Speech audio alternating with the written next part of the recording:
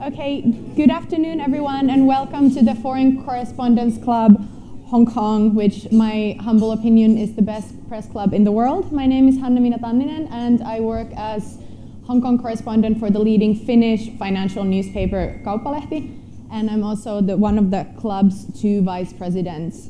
The Hong Kong Foreign Correspondents Club was founded 70 years ago by journalists, but today we enjoy a very large and diverse member base, all from artists to lawyers to maritime industry experts. We do organize events such as lunch talks like this, seminars, photo exhibitions, and live music whenever that is allowed. Again, to learn more about the FCC and how you can join the club, you can go to our website, fcc.org.hk, and you can learn more on our social media. We have those of you who are already members of the club or are friends with one, we have a member of the club. We do have another event coming up, which is We Don't Dance for Nothing film screening on Monday, July 18th. And then with the film screening, you can enjoy the best movie snacks, which is a full buffet with free flow of wine here at this very room. Today's event, where we talk about COVID-19 in Hong Kong, before I start introducing these two gentlemen who don't need introduction, I would like to have it on the internet record that I am just, how would you say, a substitute host. This event was put together by my wonderful fellow board member, Olivia Parker. She couldn't be here today, but for the record, this event is put together by her. She just couldn't be here today. So thank you, Olivia, if you're listening this at your newsroom. But now to the gentlemen who sit on my right and your left, because you're looking from the other direction. We have Dr. Ben Cowling. He's currently chair professor of epidemiology and co-director of the WHO collaborating Center for Infectious Diseases Epidemiology and Control at the School of Public Health at HKU, Hong Kong University. His research interests include the epidemiology of COVID-19, influenza, and other respiratory viruses. Since early 2020, his work on COVID-19 has supported evidence-based control of the original virus and the more recent variants. He holds major research grants to study how individual measures of immunity translate to population immunity and to identify optimal vaccination strategies for influenza and COVID-19. Mr. Aaron Busch is known as @Tripperhead on Twitter, where he has nearly, I think, over 30,000 followers. Yeah, this was printed a couple of weeks ago, so yeah, here it says nearly 30, but over 30,000 followers. He reports daily on the COVID-19 situation in Hong Kong for English language users. After studying journalism at Curtin University in Perth, Western Australia, Aaron embarked on a career as a radio newsreader, newspaper journalist, and finally a breakfast radio DJ before pivoting to stay-at-home dad to his two children. In addition of these two gentlemen, we also have those of you who follow English COVID news on Twitter, Joel Chang, who does a lot of work to keep up with our vaccination statistics, Danny Lee, who keeps us updated with all the flight information, and Jane Wong, who monitors the cybersecurity of different issues. So thank you, the three of you, those of you who are watching this online, you cannot see, but they're sitting here, and thank you for all the work that you do also for our community. But now, yeah, thank you, yes. So round of applause to everyone.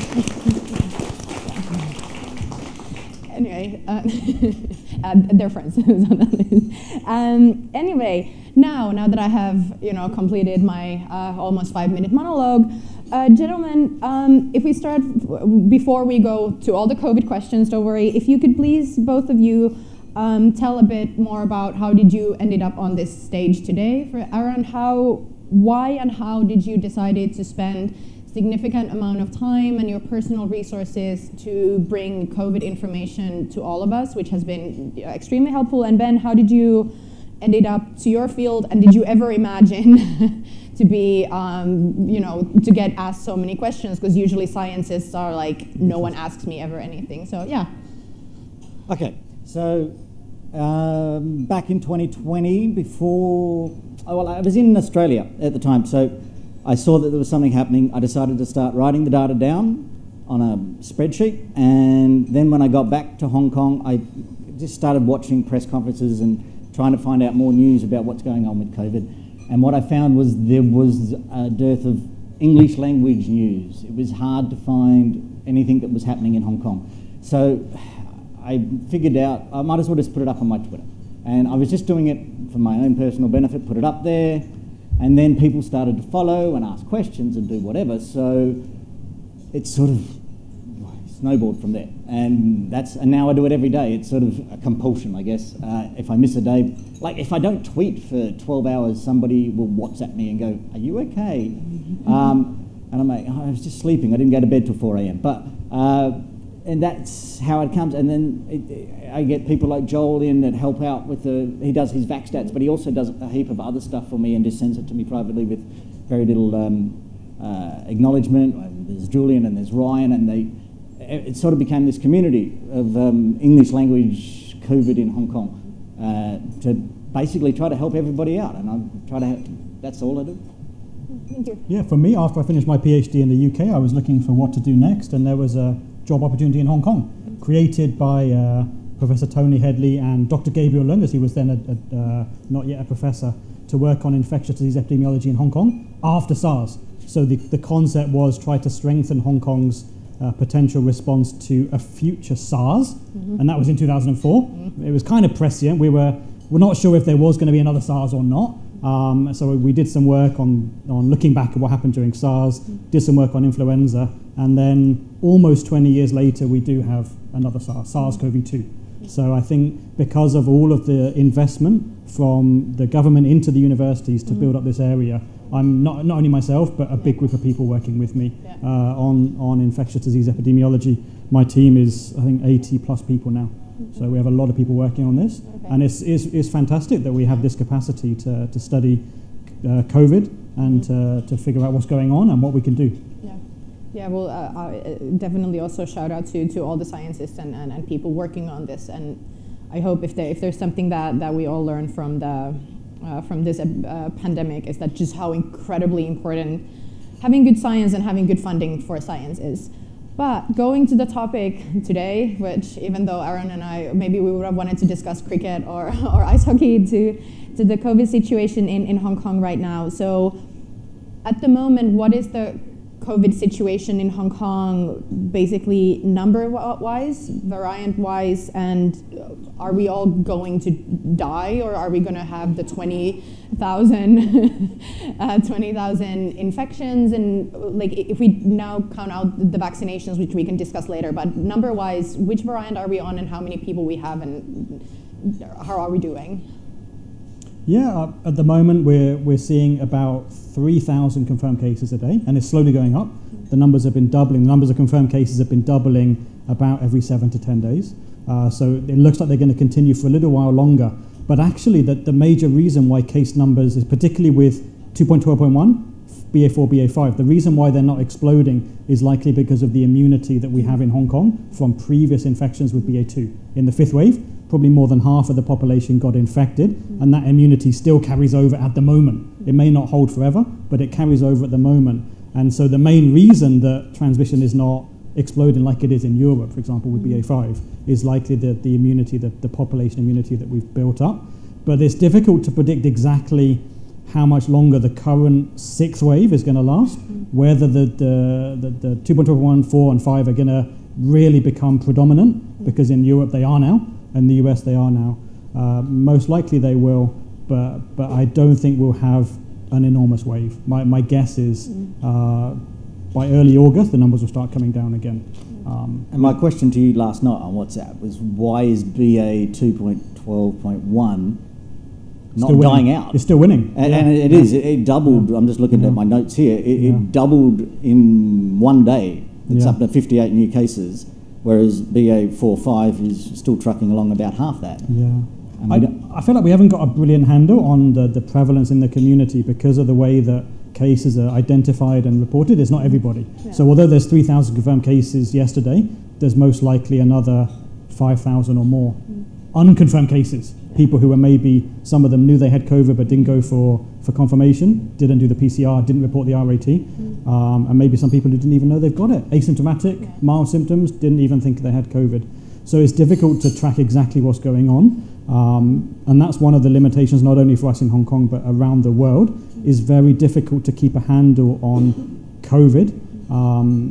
In Hong Kong, we actually have pretty good data compared to my collaborators in the US. Said it's a disaster. They've got no idea. Even though the numbers are going up or down, they can't tell because the surveillance is so difficult to interpret. But have we seen a spike in severe cases or hospitalizations or deaths and such? Like, no, there's very few severe cases right now. There's a lot of people in hospital, but the majority of people in hospital with COVID are not actually in isolation. So they're people that have recovered from COVID. The reason they're in hospital may or may not be because of COVID. They could have a complication because they had COVID and now they're recovering from the infection, but they've got other issues that have come up. There'll be others who are going in for surgery, but they test positive because they had COVID, because half a percent of the people in Hong Kong right now have COVID. So some people going into hospital for surgery will have COVID. And so they're confirmed, but that's not a hospitalization because of COVID. It's a hospitalization with COVID. But what I can't tell you is of the 1,000 or so people in hospital today, how many of them were put there by COVID versus how many of them were there anyway and happened to have COVID as well. It's a mix. And figuring out that mix is difficult. Okay. So, but we don't, of course we have to, take the situation seriously, and the pandemic is not over, and, at the FCC we definitely do our part with that one, but we don't have to be scared. Like, how scared do we have to be? Well, it's up to each individual. I mean, you have your own level of fear about lots of different things, right? Yeah. Some people don't like flying. Some people don't like, people don't like a lot of things. And I think COVID is on some people's fear list, and on other people it's not on their fear list. For myself, I had COVID in April. I had fever for 3 days and then I recovered. So, I mean, I'm over that. In Hong Kong, I'm sure I'll get it again. Far higher than most of the rest of the world. I feel like it is. But I know that, a relative has got COVID at the minute and lost their sense of taste, and it's not nice. Yeah. I know someone else who's got trouble, respiratory problems after recovering from COVID. So it can be a big issue for some people. But I don't think it's something which should shut a city down for years. I think we recognise why the measures were necessary in Hong Kong for the last 2 years particularly. We saw what happened in other parts of the world where they didn't have the right kind of public health measures in place. But I think now that we have vaccines available, they reduce the risk very substantially of getting COVID and of getting sick with COVID. Okay. Speaking of vaccinations, because you especially, you follow the numbers, so how are we doing with the vaccinations and testing? Is there, because the more you test, the more cases you find, so has there been more... I think in English they're called residential lockdowns, or how are we finding more cases, and how are we doing with vaccinations? We're still doing like 1 to 2. Last night there was 2 lockdowns. That was about 3,000 people. And what did we get, Joel? What did we get? 1%. Like 0.98% testing positive last night. And it's been that sort of, I think you put that in a tweet thread, it's been about 1%. Your daily point prevalence is still quite low. So, I mean, these are the places they're targeting where they think there is COVID, and it's still running about 1%. Yeah, I mean, if everybody in Hong Kong was tested today, all of a sudden, I feel like it would be about 1 or so % PCR positive. But that's a lot of people that have recovered already. If you test everyone today with an RAT, I think it would be about 0.5%. Okay. So, a very big question, but I'm going to ask it anyway. What is happening at the moment? Because we still have flight bans. We no longer have flight bans, but then we have home isolation, and then we have quarantine, and then we still have quarantine camps. Now we're going to get introduced with wristbands and the health code. Based on the information that we have at the moment, which kind of measures do we have, and based on numbers and statistics, do they seem to do the job that they're supposed to do? Oh, shall I do what we're doing and you can see if they work? So at some point in July probably, we're going to move to the health code system, which we were talking about months ago, it was always going to be the progression the government was going to go. You don't build a code like a Leave Home Safe with the health code already built in and then not progress to it. So it wasn't the version I thought they were going to come out with, to be honest, but it's going to be yellow code for inbound travellers, which means you can go to work or school, but you can't go to restaurants or hospitals or aged care centres, any high-risk areas for the time that they give you the yellow code, which they haven't said how long that's going to be yet either. So everything's a maybe. And then the red code, which starts tomorrow, right? The wristbands will go out at least, whether the red code's working, but the wristbands for home isolation will start, and then they get the isolation order, which still sits at 7 days, right? I think. I don't know. Yeah. As far as I'm aware, it's still 7 days. They've got this fixation with 7, so everything's 7 days at some point. And the last we heard, those testing positive and their families for BA 2.12.1 and BA 4.5 all get sent to quarantine, so they'll be in Penny's Bay at the moment. There hasn't been a change on that until, like the 5th wave, until those two variants overtake BA 2.2 in a big way, like BA 2.2 did over in March. They'll continue that rule where you get isolated in quarantine. But as the numbers rise and they can't find anywhere to put them, then they'll change the rules again, I guess. Okay, so if we don't now count the people who fly in from Hong Kong, if you happen to be in Hong Kong and you get tested positive, and then with the new wristband rule and then all of those, so what happens to you after you test positive in Hong Kong? Wow, I'll find out tomorrow probably. Yeah. But at the moment, because BA 2.2 is still the prevalent, it's like 95% of all the cases. Yeah. If you have the system, if your apartment has 2 toilets and you have the ability to isolate in a bedroom, you'll still get home isolation. Right. So that won't change. And that's, they said 60% of those under isolation orders at the moment are at home. That's like 12,000 people at the moment are at home and will be in this wristband red code thing. Right. For the rest, they either end up in hospital or they end up in, if they can't, there's the 5 close contact camps now, I think. Sai Kung, Penny's Bay, Cosmo, which is used for inbound close contact, and Cam Luck. So there might be 4 at the moment. So there's a close contact camps, plus there's the positive camps, and I think that's what we're at the moment. Okay, so if you get tested positive, you will be staying at home, but then your close contacts will be shipped to... Not if you have the apartment that's got 2 toilets. Okay. I mean, everything's at the discretion of CHP and Department of Health. They decide when you fill in the RAT positive, which is how most people are testing positive, you have to explain your living circumstances, and if you've got enough space at home to isolate, then you can. Okay. So now we mentioned the wristbands, isolations, testing, health code, and everything. So from a virus management point of view, are these measures doing what they're supposed to do, or not, or how they're working? At the moment, the high-level objective for virus control is not completely clear. We're somewhere between letting it roam freely and at the other extreme, aiming to get all the way back down to 0 and stay there. So we're somewhere in the middle. I don't think that the public health measures are doing that much to slow down transmission. I think the biggest effect on transmission is actually immunity.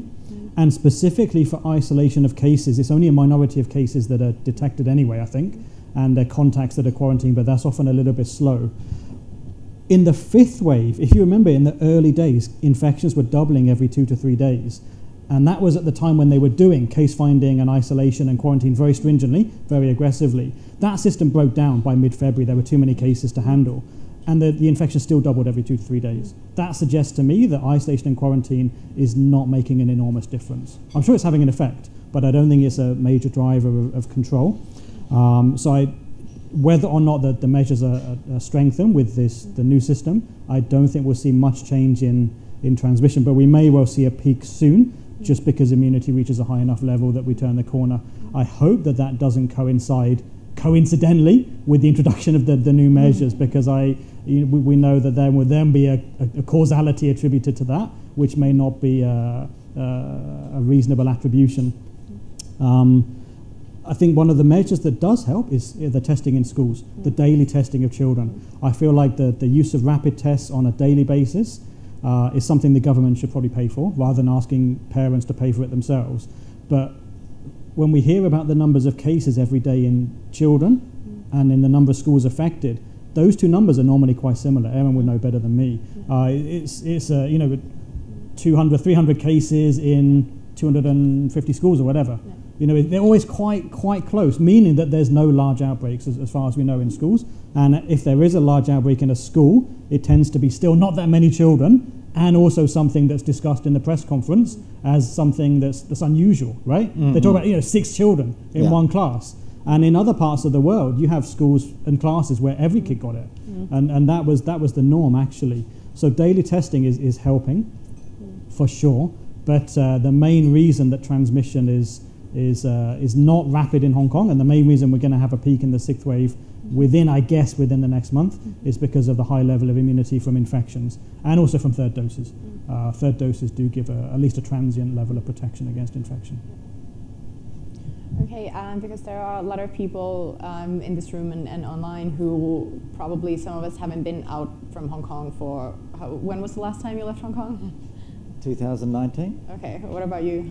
No, I've travelled a little bit. I've done my quarantine. You've done? Yeah, I've been out and back a little bit, but I know a lot of people haven't had a chance to travel. I've done one 7-day quarantine. I think I have the experience, got the sticker. I think that was enough. I haven't done quarantine. Yeah. I have never had a PCR test. I've never caught COVID. Wow. I mean, I just have the. You don't know you didn't get COVID. I'm gonna get it. Yeah. I just haven't got it yet. I'm always wondering which one's going to come first. Is it the PCR test? Yeah. Or is it the COVID that tells me that I got the PCR test that tells me I got COVID? But yeah, at the moment, and I haven't done quarantine, so I'm dreading it if it ever happens. Yeah. So so I'm going to ask the question that everybody probably wants to ask. We don't know how many days of quarantine there is or is not going to be. Is it at home? Is it a wristband? Which one is it? But looking at from scientific point of view, does the 7-day quarantine serves its purpose? So there's 2 stated reasons for on-arrival quarantine in Hong Kong. The first reason is to make sure we don't have too many cases that need to be isolated or need to be hospitalized. And the second reason is to keep new variants out of Hong Kong. So the first reason for that, the first thing that I said was to make sure there's not too many people coming in that are burdening our healthcare system. Many of those people are residents anyway, so it's if they burn the healthcare system, it's a healthcare system that they've paid for with their taxes. But even if there was a 10 times increase in travellers, and so we had 2,000 imported cases rather than 200, almost every imported case is mild. Very few need hospitalisation, very few are severe, and can safely isolate at home. So that there's no necessity for those imported cases to be a burden on us, even if travel increased by a factor of 10. The second reason for trying to keep new variants out of Hong Kong, basically it doesn't work. We've got 2.12.1, we've got BA4, we've got BA5, very soon after they've become prevalent in other parts of the world, and I'm sure BA 2.75 will be here sooner or later. And the way that the viruses can get in, the new strains can get into Hong Kong, is either through transmission in quarantine hotels or through infections of air crew or hotel staff or airport staff. Lots of different ways they can get in.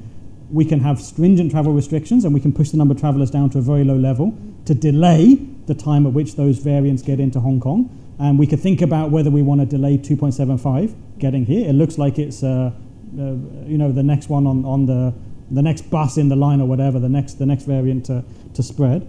But there's not necessarily an advantage to delaying that. If we delayed it till the winter, we might be kicking ourselves for delaying it until the winter.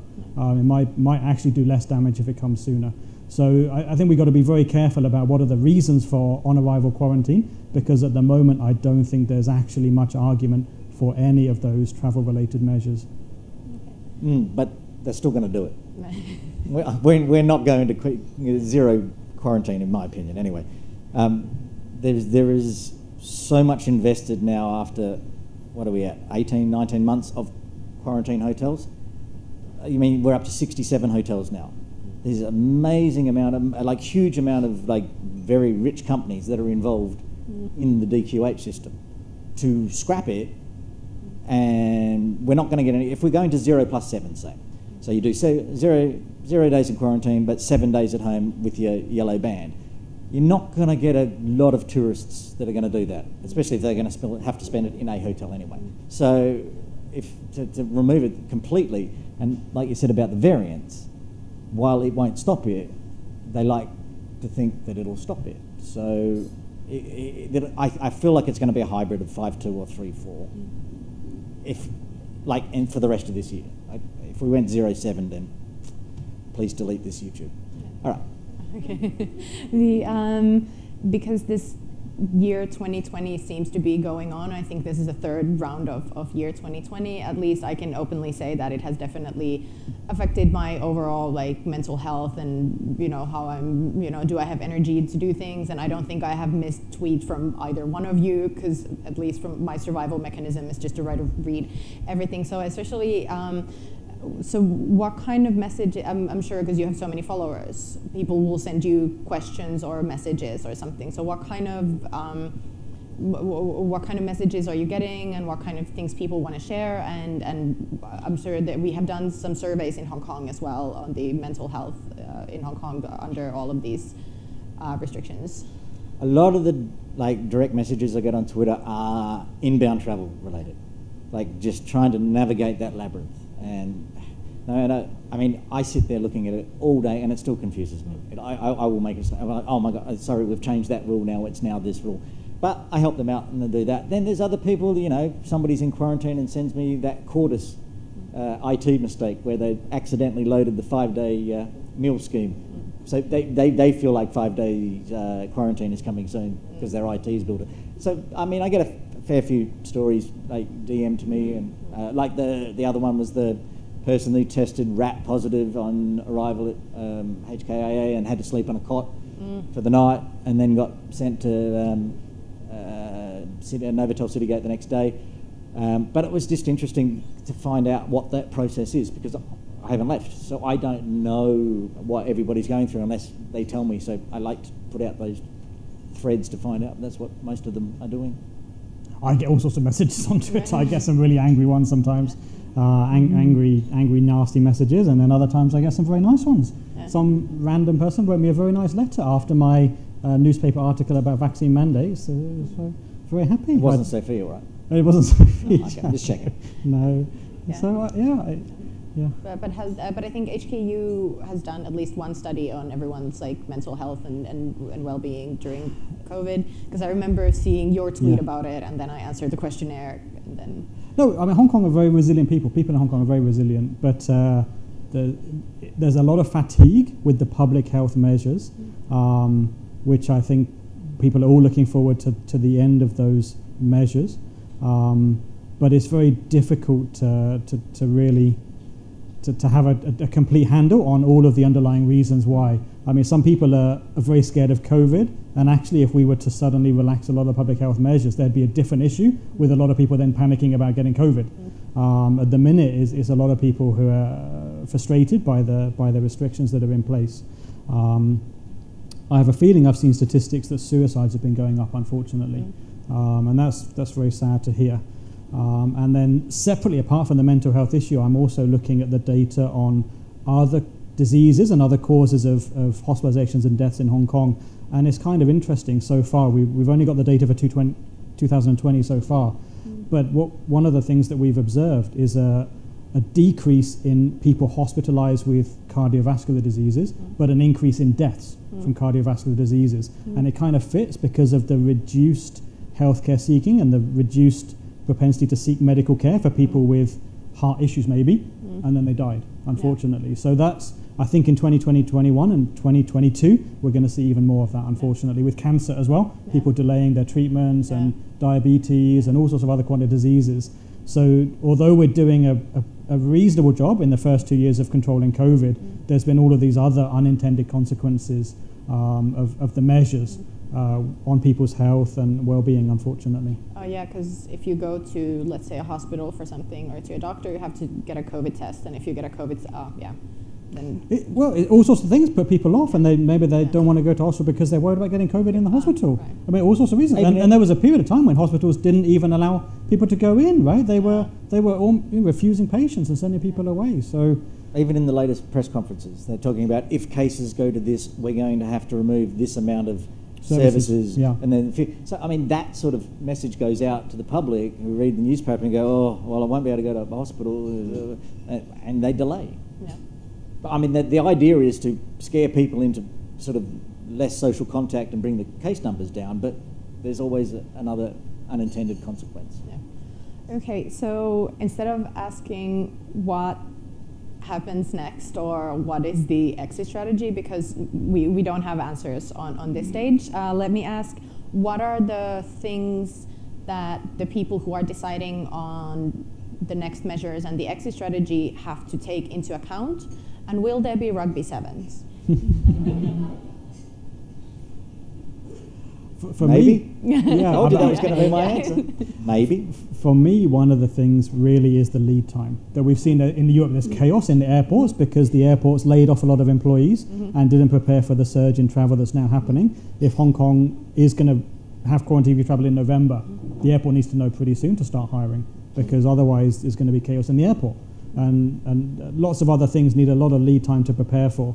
We saw the places that successfully exited from zero COVID, Singapore, Australia, to some extent New Zealand, all had a plan in place. Now the plan still can be changed later, but there were timelines in there and plans in there that businesses could look at and get prepared for. And in Hong Kong, we don't have a timeline yet for that. So that suggests to me that there's no imminent change anticipated, although there's a discussion of quarantine-free travel in November, at least for bankers. That may be the only group and only for that meeting, and we may have to wait some time longer for quarantine-free travel to materialise for the rest of us. Or we could change jobs to work in banking and then benefit from that policy. Yeah. But what about the sevens? Do you think it will go ahead? I don't know. What I heard is that the World Rugby probably wouldn't be that enthusiastic about letting the rugby players come to Hong Kong under the circumstances that they would be forced to comply with in Hong Kong.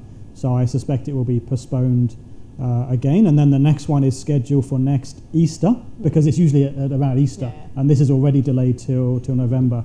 I suspect that may not go ahead, but next Easter will be the next one they have to start thinking ahead to, whether that one can go ahead, because it's not that far away.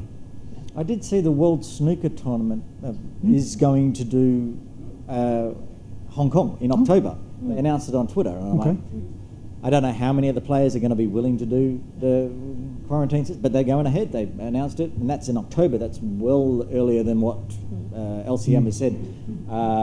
His maybe November date. So, I mean, if that goes ahead, I also saw that there's concerts now going back out to Asia World Arena, which have been off for 2 years. So, who knows? Okay, and now we have time for questions, and I can see several hands up already. Please be kind and keep the questions very brief, because we know that we have a lot of people with questions, but the gentleman at the back, he was definitely the first one. And please state your name and your affiliation. Mark Rouse, every Monday on RTHK and every fortnight in the SCMP. Ben, it's good to see you back. Hope to get you on the show again soon. Recently, about 2 weeks ago, Singapore had 24,500 cases in one day. I saw the health minister interviewed on TV, and he shrugged and said, yeah, this is part of the price of opening up, and we're coping. On the same day, by coincidence, Hong Kong had about 1/10 of the same number of cases, about 2,500, and at the daily press conference it was Armageddon. It's the end of the world. We're all going to die. We're all going to die. What explains, these are two Chinese communities, what explains this difference, if you can, and what about the hospital admission policies? If Singapore had the same admission policy as us, there wouldn't be any other patients in any Singapore hospital for any other reason. Yeah. COVID would have all of the beds.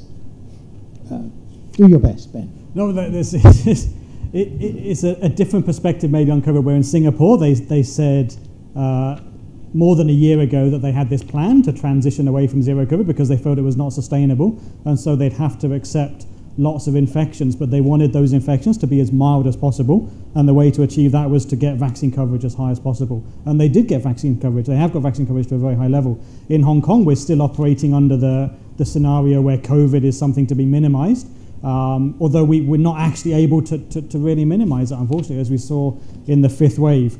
And so that's where the complication occurs. And you're right that in Singapore, they wisely decide not to admit every mild case. It's not necessary. In Singapore, though, and in Hong Kong, we will have problems with healthcare capacity. You know, we have every year in the flu surge. Before COVID, there was a flu surge every winter, and the hospital struggled. That's not new, and that's going to happen again with COVID in the future in Singapore, and most likely in Hong Kong in years to come. It's just a problem for hospitals when there's a lot of moderately sick people all at the same time. And in Hong Kong, we have a specific issue with elderly homes, where even residents of elderly homes with mild COVID can't stay in the home. They need somewhere to go.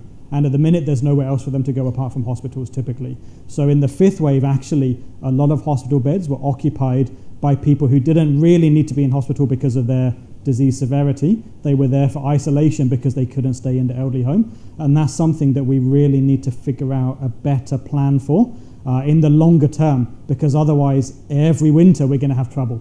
Because it happens for flu as well, but for flu, they typically will not pay so much attention to removing flu cases from elderly homes, but with COVID they have done. So if in the past there was a flu outbreak in an elderly home, it's just an unfortunate occurrence, an unfortunate fact of life, and then a lot of people in the elderly home get it. With COVID, as soon as there's a case, they move them out, but there's nowhere to move them. So we need a plan for that and a strategy for that, most likely new facilities for isolation and quarantine of residents of elderly homes. But it's not easy to make that kind of thing happen. They're kind of using sports centres.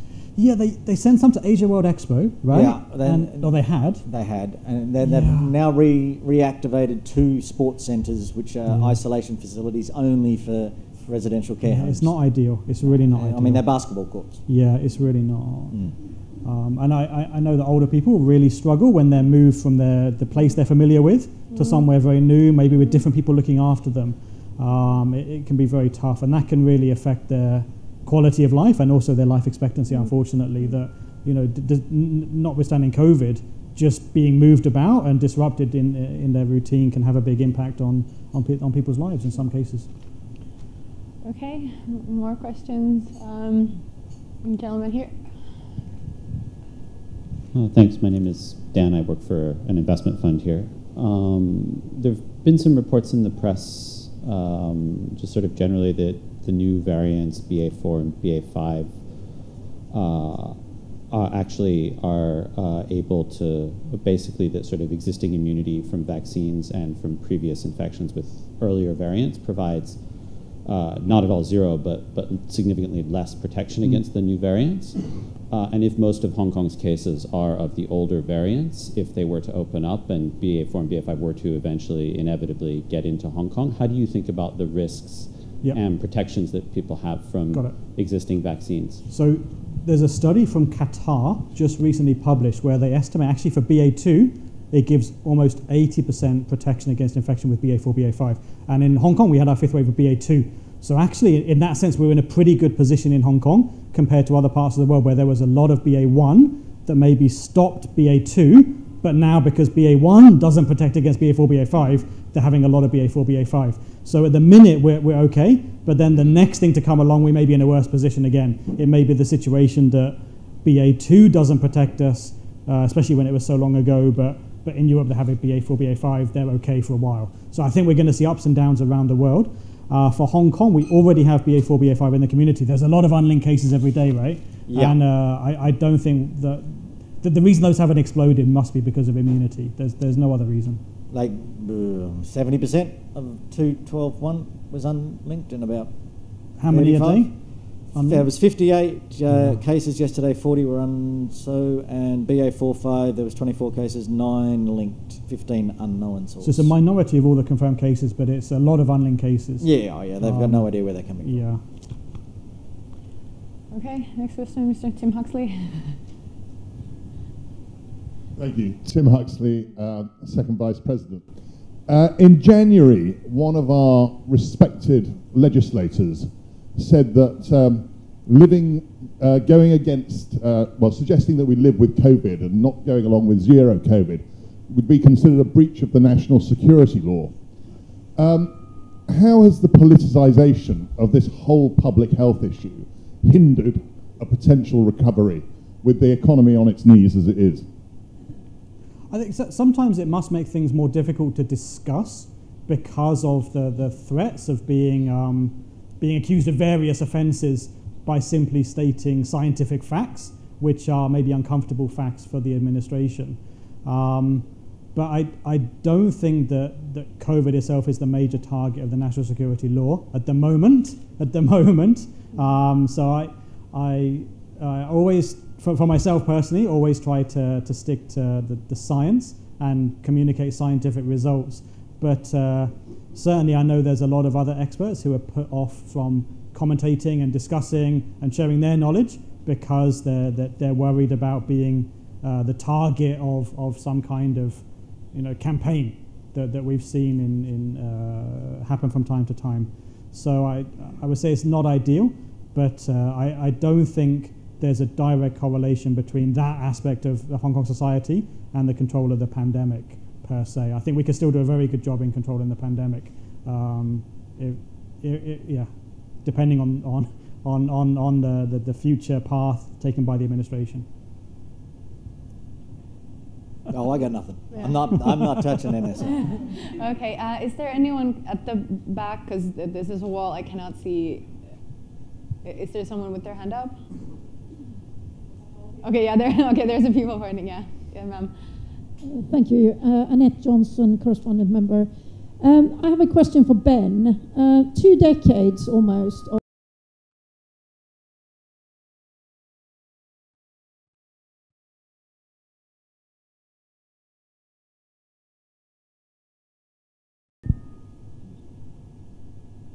Okay. We don't have a mic. Yeah. Sorry about that. Apologies. Is it on? Yeah. Yep. 2 decades almost of work looking into epidemics and preventing another SARS or being prepared for another SARS.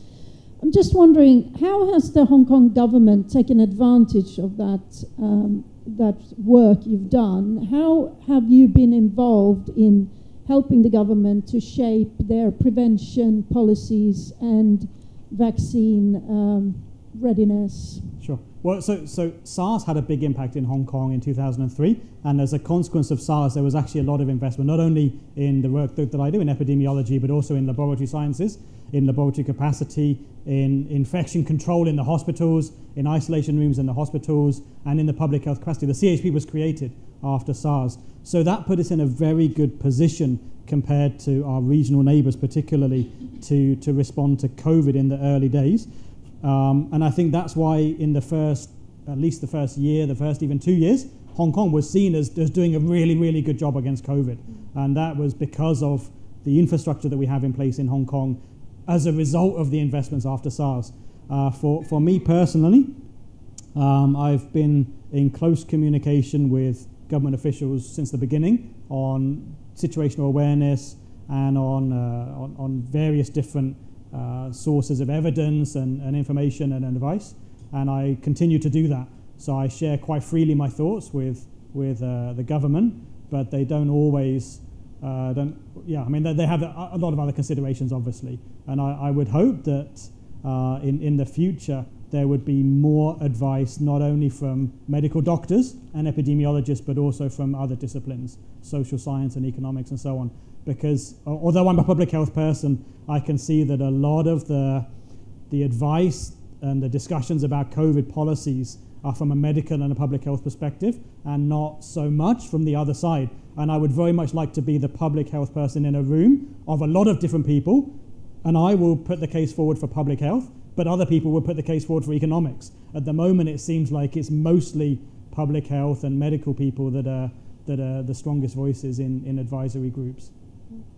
What about you, Aaron? Because you have watched how many press conferences is it now? 499. 400. So today is the lucky 500. Lucky 500 for Yeah. CHP. So do you remember that how the like a conversation around these measures, has it changed during or has the SARS been mentioned before the beginning of the pandemic?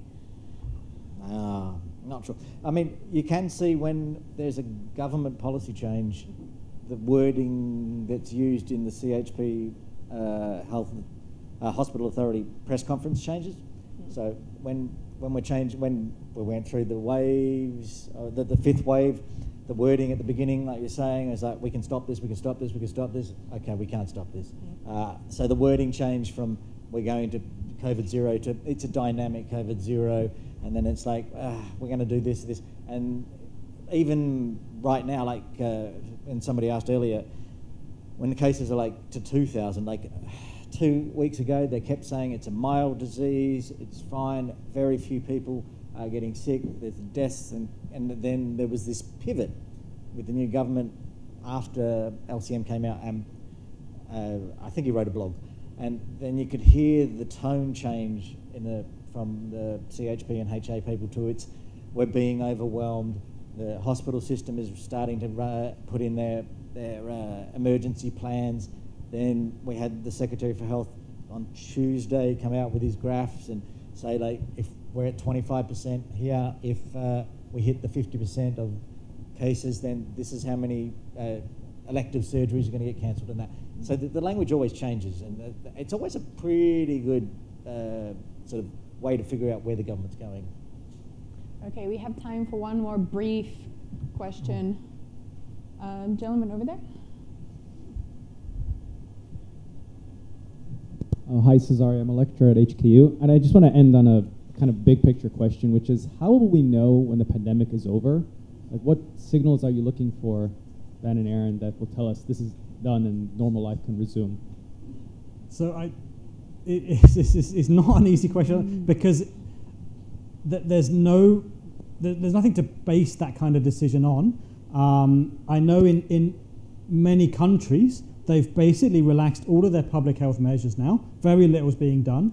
And so even when cases rise, like they are in Europe and in the US at the moment, there's not that much being done to respond to it. And in a way, that's a signal that they think the pandemic's over for them, because they're not going to do any more pandemic mode stuff. But actually, I think they've even gone too far, because I think there is a role for public health measures even in epidemics. There is for seasonal flu. In Hong Kong, we've closed schools in the past for flu epidemics and done other measures for flu epidemics. And in the future, I'm sure countries will decide to do things for COVID. But because of the blowback from 2 years of quite stringent measures, I think countries are reluctant to bring any of those measures back now. So for me, actually, for most of the world, the pandemic has ended. But for some parts of the world, there's a reluctance to say the pandemic's ended for one reason or another. And in Hong Kong, it may be because if the pandemic was said to be over, then there wouldn't be any rationale for continuing any of these measures. So, of course, the pandemic's not going to be declared over for a while. But actually, if we were to measure the level of immunity in Hong Kong and compare that to other parts of the world in Hong Kong, we're at a pretty good level. Even if we relaxed a lot of measures now, we'd have more infections, but I don't think we'd face the kind of public health threat that's in Australia right now with flu as well as COVID and hospitals really struggling. I think we're actually in a better position now, because what they're facing is another exit wave. We had an enormous exit wave already, and so the worst has passed, in my opinion, for Hong Kong, and actually it would be relatively safe to think about transitioning away from zero COVID now and declaring the pandemic over. But for me, I would say it's time to call it a transition to epidemic COVID, and COVID will be back from time to time. Hopefully not too often, but in other parts of the world, it seems to be coming back every few months with a new strain, and people seem to get it every year or so. And we know what we can do to reduce our risk. We can wear masks. We're not wearing a mask because we're at a table eating and drinking, but as soon as we stand up, we have to wear a mask. But I'd be perfectly fine with the idea of people being recommended to keep wearing masks if they want to reduce their risk of COVID. Get vaccinated. We have antiviral drugs which are very effective. and the government not having too much mandates anymore, just having recommendations of good behaviours. Any recommendations on good behavior? Okay. No, that sounds all good to me. Okay, thank you very much both. We don't let anyone leave from the FCC without a little gift. So we have little gift bags for you. You can get these from downstairs. And we also have the 40 years on Icehouse Street edition of these. So thank you very much for coming. Thank you very much. And may we have a round of applause to our wonderful speakers.